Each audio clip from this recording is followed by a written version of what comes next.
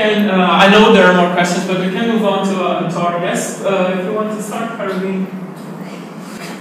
Well, I thank you very much. It was a great presentation, and I'm really impressed with the whole project. I was thinking, oh, if only we had big ideas like that more here in Europe, because it's really unusual to still find in planning also a large vision. I think this is what sometimes we lack now in planning and urban design. The visionary aspect and the real ambition to do something at a large scale, so connected. So I'm very impressed with that.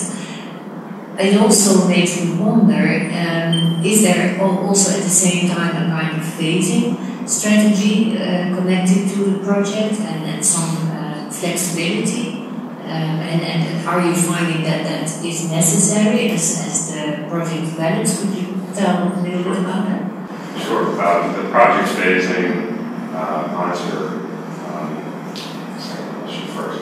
The project phasing is a critical component to this, partly because we don't have all the money that we need to implement it all, partly because the city currently only owns about half of it, the two pieces in the northeast and the southwest. Partly because the fact that it has multiple components, the trail, typically trails are funded for a certain kind of process, and transit is funded for a certain different kind of process, and there are other parks and other things, so the funding streams are also very limited. And also the politics of the project, and the fact that this project is people believe in this vision as much in the Southwest as they do in the Northeast.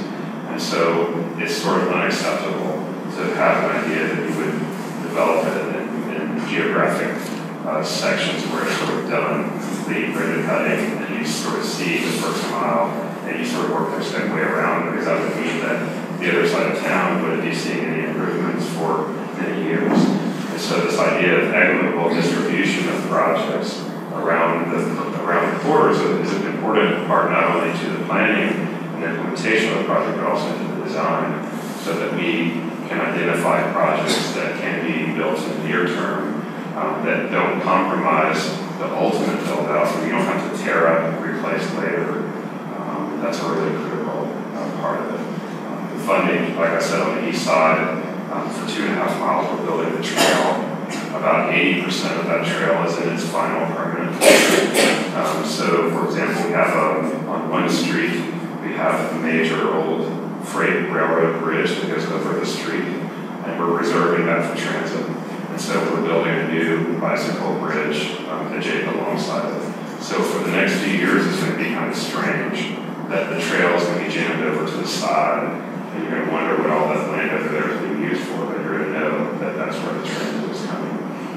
Which is cool, because that means that we're not going to have to tear up the trail later when we build the transit.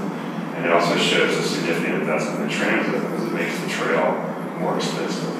It's off to the side, so it's down the slope. It falls off the sort of slope of the railroad. It requires more walls and things that make it more expensive. So that's pretty critical. Some of the parks that are opening are strategically happening in other parts of town, so that those communities are getting something too. There are public art projects this summer and last summer that happen in both of the sections that the city owns. There's all kinds of events and other things. So the idea is that it is going to evolve into this project. It's not something that is ever sort of finished and ribbon cutting. And which is kind of exciting, because the project is so embedded and infused in the life of all these neighborhoods. So it's not a project that you can sort of draw a line around its impact. And so it's sort of just part of the city. It's fully integrated with the city. And so it's probably never actually done. The initial investment will be done within the next 20 years. But it'll continue to evolve and change over time.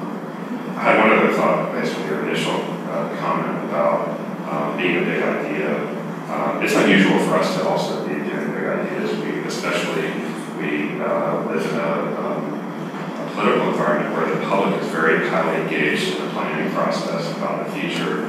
There's lots of people who are concerned, who don't like the idea of change, and they don't like the idea that their communities may have to change in order for our city and the larger goal to sort of compete in a changing economy and changing global economy. And so, what's amazing about the Beltline, and what I think one of the reasons why it has been so successful, is that the public really bought into this idea from early on. It is, they believed in it before the city leaders, before the mayor believed in it. They believed in it before the developers and before anybody else really believed it was possible.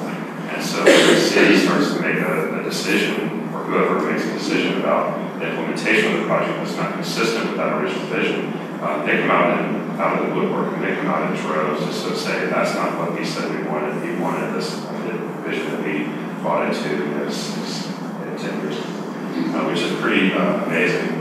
A little bit more on that is that I don't think that if the city had come to these communities with this idea and said, this is what we want to do, there's no way that the public would have bought into it. The developers had come forward and said, we think this is a great way for us to make money, I promise you'll benefit. That wouldn't have worked either. But the idea that the project, the sort of kernel of the idea came from the student project at the university, made it believable. People could sort of trust it as a good idea and weigh the merits of it without the sort of baggage of expectations or assumptions about what ulterior motives the city or the developers may have. And so what I think is really powerful about the universities and what students can bring to the table is really innovative kind of ideas, and ideas that aren't sort of bogged down with budgets and politics and other things. And you're allowed to envision a future that you would want for yourself, and then start to figure out how to work through the process to make that and so, I mean, I think that, to me, that's one of the coolest things about development. And in fact, there have been a number of dozens of student projects, both in the design school at Georga Tech, in the preservation program at Georgia State University, in the public health department at Emory University, and a lot of other universities in the region have done projects that are either spin-off projects from this one or take components of it and investigate it further. And a lot of them actually work with the different communities to see what they would want to see. And then those projects, a lot of them end up in the neighborhoods planned for themselves. And then that filters back into the city's official planning process. And so the Sudbury planning process that I mentioned began actually with 3 design studios at Georga Tech that looked at the street framework and how you would implement a new street framework for those industrial tracks. That is now a document that's adopted by the city and has morphed into a larger sort of land use plan. So there's lots of ways that that's I have one additional question, because so for when will the transit actually be realized? Because this is really interesting, also related to the question, is it about relation between the transit-related or oriented development? Because the risk, of course, when you have already implemented so many other things, is that then we will say, well, we obviously don't need the transit now, so much has already been done. Well, a lot of the development would come without the transit, for sure. People moving back to the city, it's fairly easy to get in there and get an industrial piece of property and rezone it for that kind of medium density. It absolutely would come. The big problem, of course, is sort of a chicken and egg thing where you can't ask the developers to reduce the parking if there's no transit. You can't, the way the funding mechanism works, it's hard to build the transit without the money that is provided by the development through that tax district. Unfortunately, in our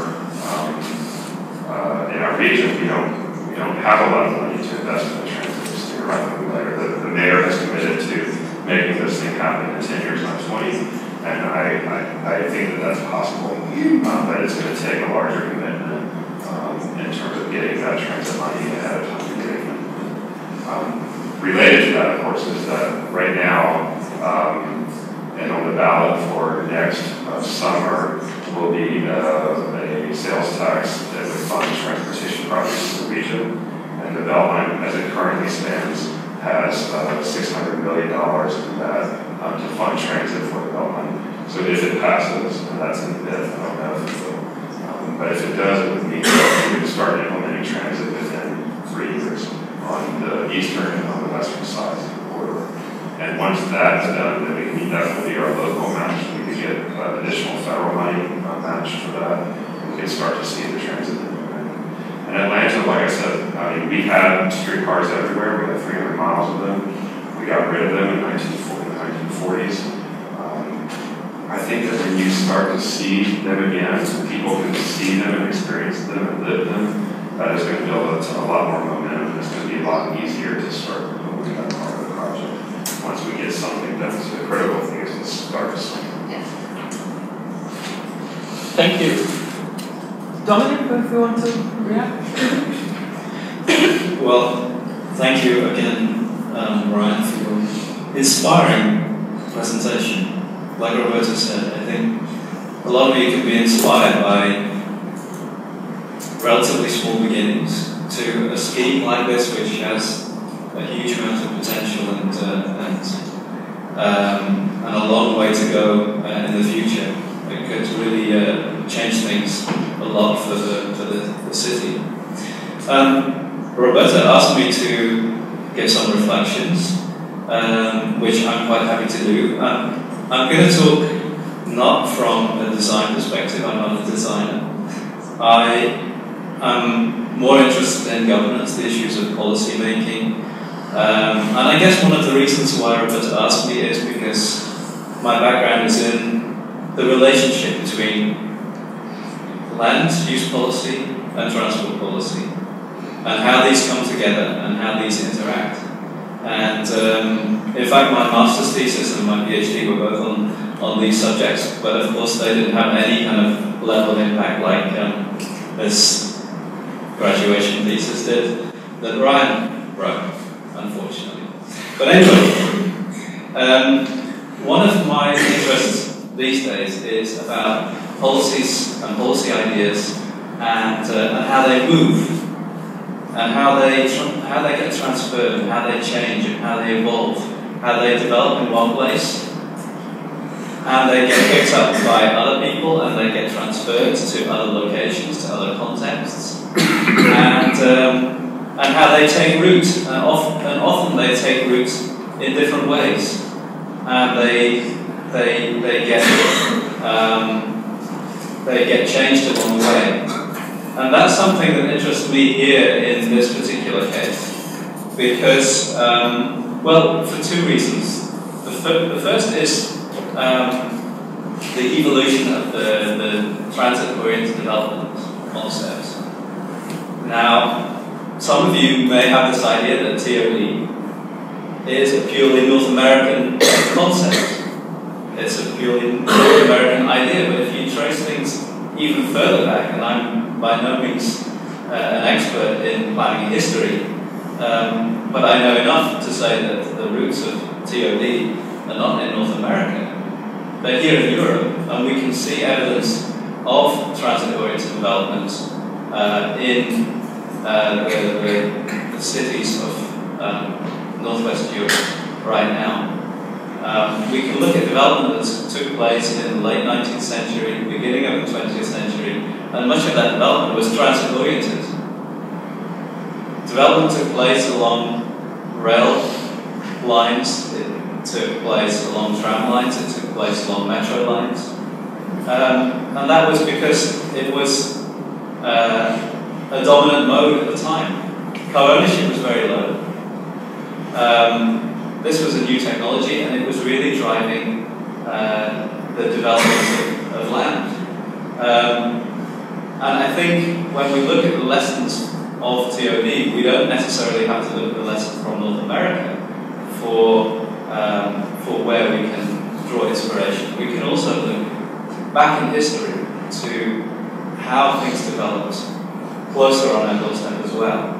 I don't think we should lose sight of these ideas either. So that's just kind of taking the the origins of TOD a little bit further and thinking about the movement of some of these ideas. I was also quite interested to hear the small anecdote that Ryan was giving of his experience in Paris. Okay, Northwest Europe, one of the places where transit-oriented developments took place at the end of the 19th century, inspiring Ryan to go back to Atlanta, and then developing some of these ideas which evolved, which changed, which were adapted to a very different context, and have resulted in some of these ideas which you saw this morning.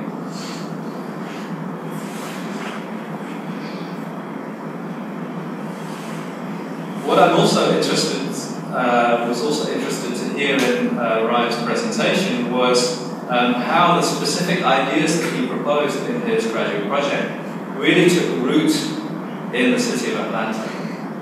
And I guess if you want to put a social science explanation on this, then you can use theories like John Kingdon's multiple streams model and say this was a very good example of where different policy ideas, problem ideas or problem streams, and political ideas came together. There was a confluence of these different ideas, which meant that this scheme went forward because there was this window of opportunity related to political problem, policy ideas, which came together at a certain point in time.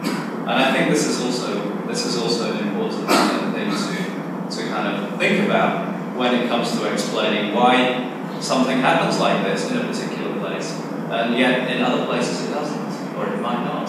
It just could be that the circumstances weren't right.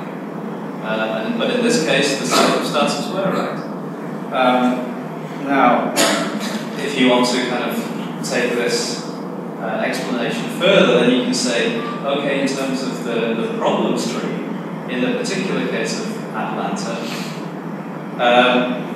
there were particular problems related to dereliction along these routes, about underused land and underused buildings, which were ripe for redevelopment. At the political level, I don't know enough to say a lot about this, but one of the things that Ryan mentioned was a specific politician who was very interested in the project, who got elected, who then took things forward. So from the political stream, you've also got the right conditions, you've got the confluence of things coming together, which helped the process. And then in terms of the policy streams, Ryan has also mentioned the tax rating, the new tax mechanism, which also came about and came together with these other things, which allowed this process to take place. So you've got all these different things providing a very specific window of opportunity to allow this vision to be implemented. And I think this is fascinating from that perspective. Finally, going back to the inspiration thing, I would say this is a really positive message for all of you, for all of us, that we can all make a difference. That whatever stage of our careers, whether it's at the beginning or the end, many of you are at the beginning, these ideas that you come up with in your research and your studies can make a difference. They aren't necessarily going to get consigned to the archives at the university. With a bit of luck, with a window of opportunity, with the right connections, with some realism and vision, your ideas can also make a difference. Thank you.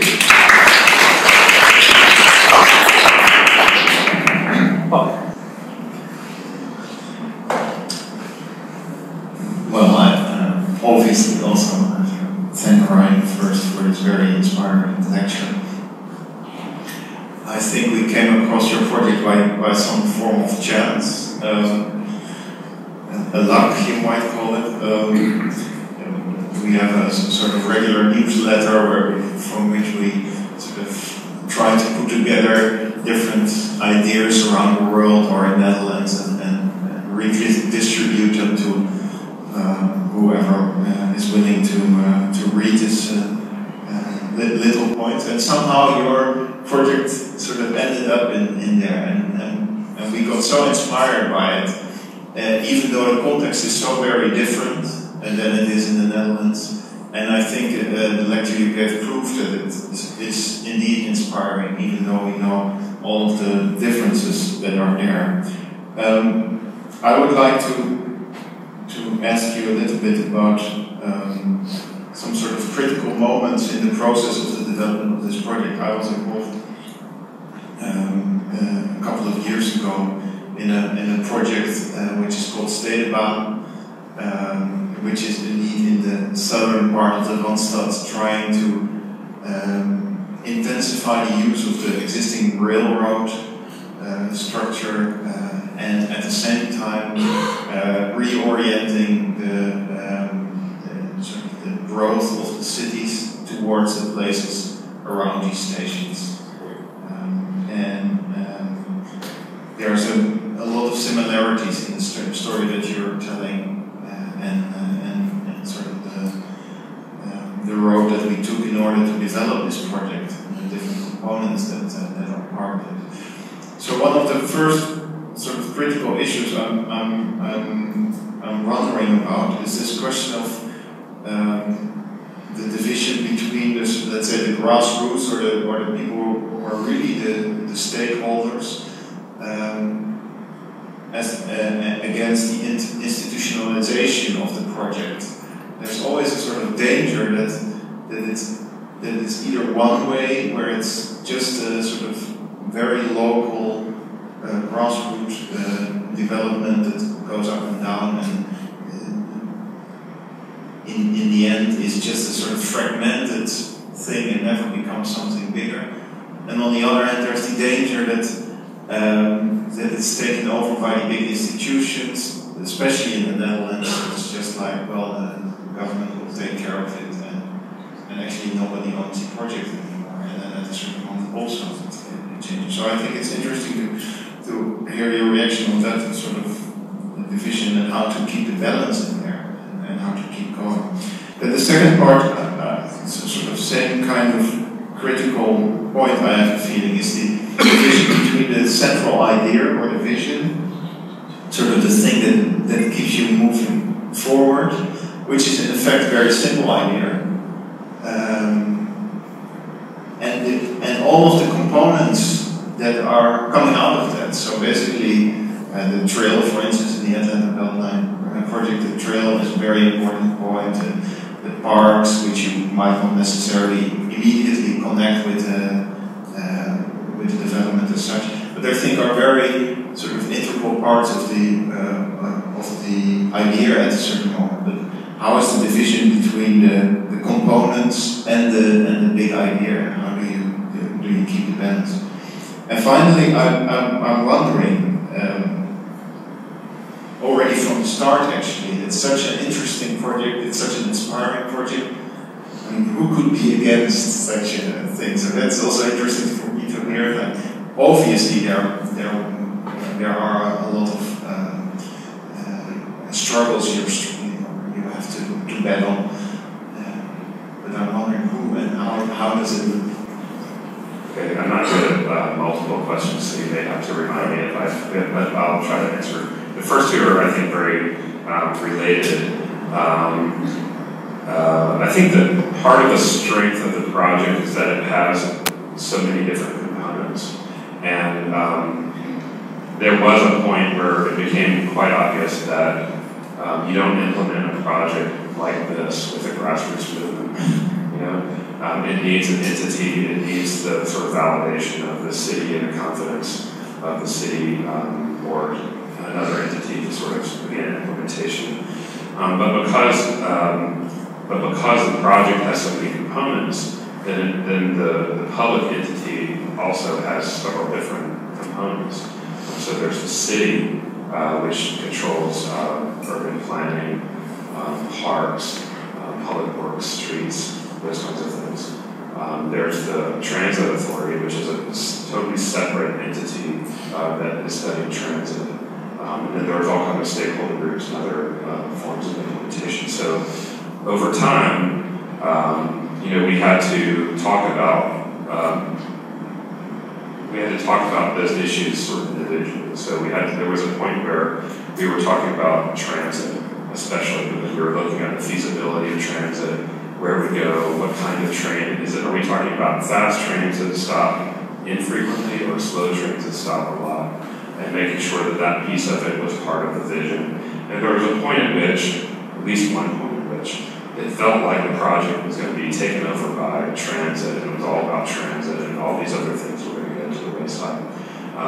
But because you had such a broad constituent group that also loved the project because of green space or economic development or whatever other angle people love it for, they were always at the table. And so they were always reminding everybody that transit's important, but it also has to be these other things.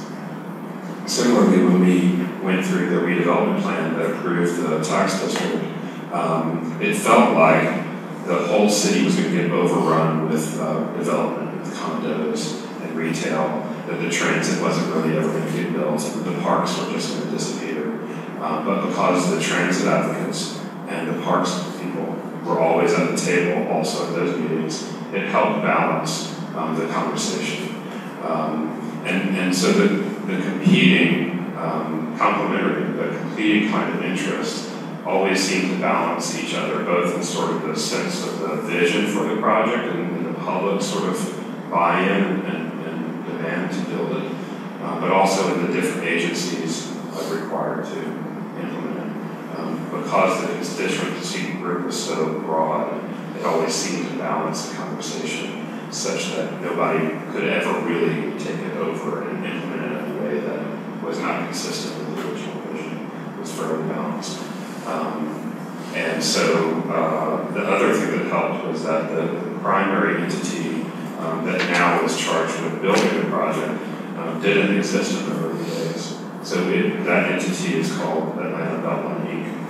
They're sort of a part of our economic development agency, but they have their own board and the mayor's own board. But it was created, that organization was created solely to build this project, but it was created after much farther along in the process. So their charge is to build the vision that everybody has sort of wanted to, which includes all of these different components. And they have their board representation, has full spectrum of the constituent groups of all these different angles. They also have a citizens advisory committee that sort of a watchdog group that makes sure that they're doing that sort of full balance. So there's a very deliberate attempt to make sure that all those different voices are represented in the implementation agency. And then, of course, like I said, anytime if they were to veer off in any direction anyway, the public would come out in full force and correct that. So, I'm not sure if I answered your first question. Yeah, actually both. I think both first two. So there's who doesn't like the project?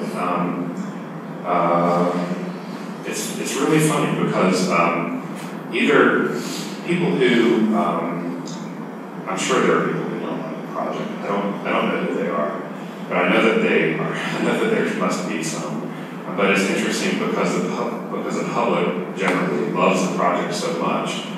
People who don't like it for whatever reason don't feel like they can stick their neck out and say that they don't like it.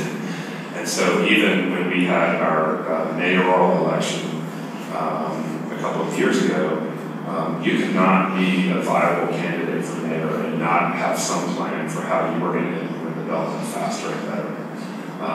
And so that, again, the public support, that grassroots effort pays off in the long run to make sure that the implementation of the project through multiple election cycles can also sort of go through.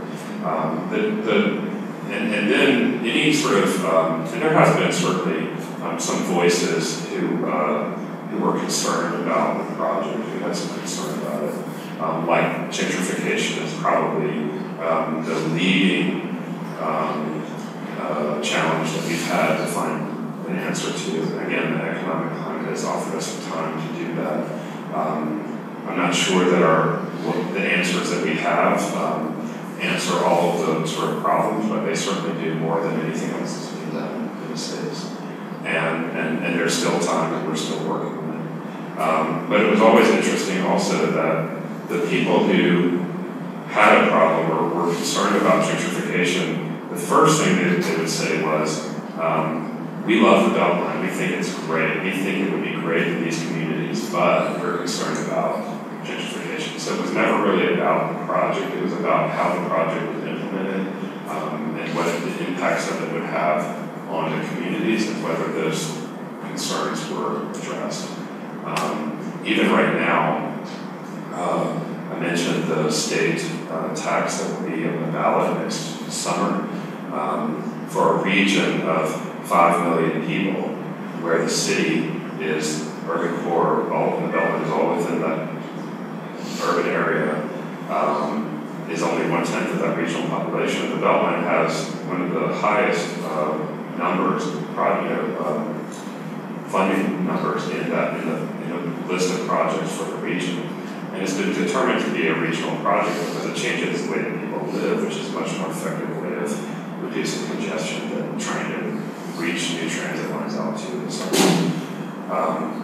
And so, but even then, so some of the other folks in other farther out parts of the region are concerned that the Beltline has such a high number in that project list.